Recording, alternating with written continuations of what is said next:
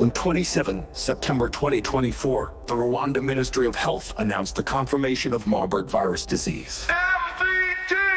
Blood samples taken from people showing symptoms were tested by real-time reverse transcription polymerase chain reaction at the National Reference Laboratory of the Rwanda Biomedical Center and were positive for Marburg virus. As of 29 September 2024, a total of 26 confirmed cases, including 8 deaths, have been reported.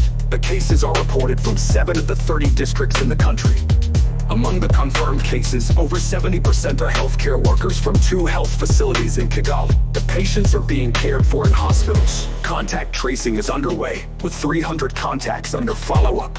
This is the first time MVD has been reported in Rwanda. The government of Rwanda is coordinating the response with support from WHO and partners. There is currently no available vaccine for MVD. This is why it is important for people showing Marburg-like symptoms to seek care early for supportive treatment, which can improve patient survival. WHO assesses the risk of this outbreak as very high at the national level, high at the regional level, and low at the global level.